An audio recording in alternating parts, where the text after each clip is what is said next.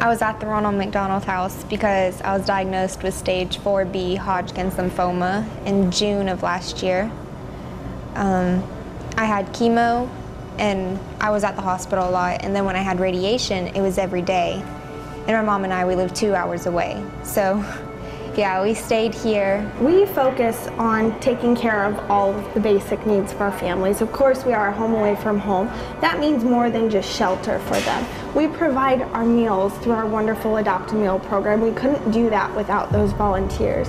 They have access to the laundry room, which I'm sure, as you understand, can be very costly for our families, many of whom have come in on an emergency basis and really only have the clothes off their back. They don't have resources.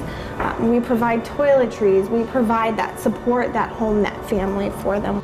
At a time when you feel completely helpless for the two people you love the most, the Ronald McDonald House is there for us, and it made all the difference in the world. They do Christmas.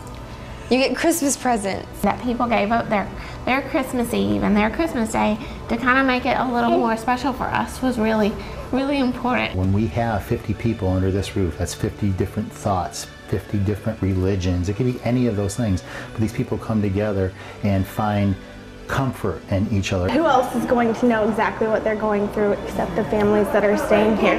Although every story is going to be different, every child's diagnosis is different, they do have similarities. They're able to sit down and say, hey, I was where you were last week.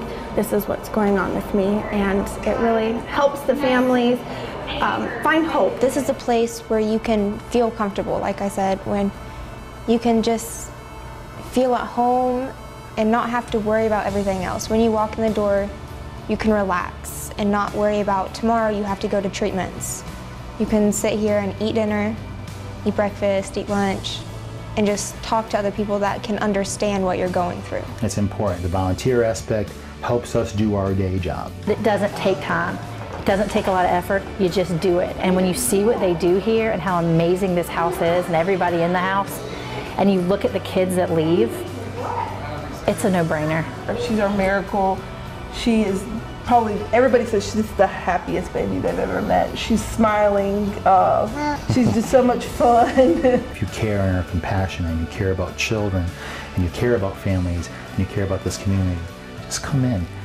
Spend a little time with us. Come to one of our events. You'll hear from the people there the things we do. See if it's something you want to be involved with. We're doing our Christmas in July, which will allow us to promote our mission. It gives people something to talk about with the Ronald McDonald House, to understand what we do here, and hopefully we'll encourage them to bring us Christmas presents in July when we need them the most. Someone's got to fight for those children. Someone has to fight for moms and dads and grandmas and grandpas. Every case that steps foot in this door is critical. And we do it because someone has to do it. And it's a great place to be.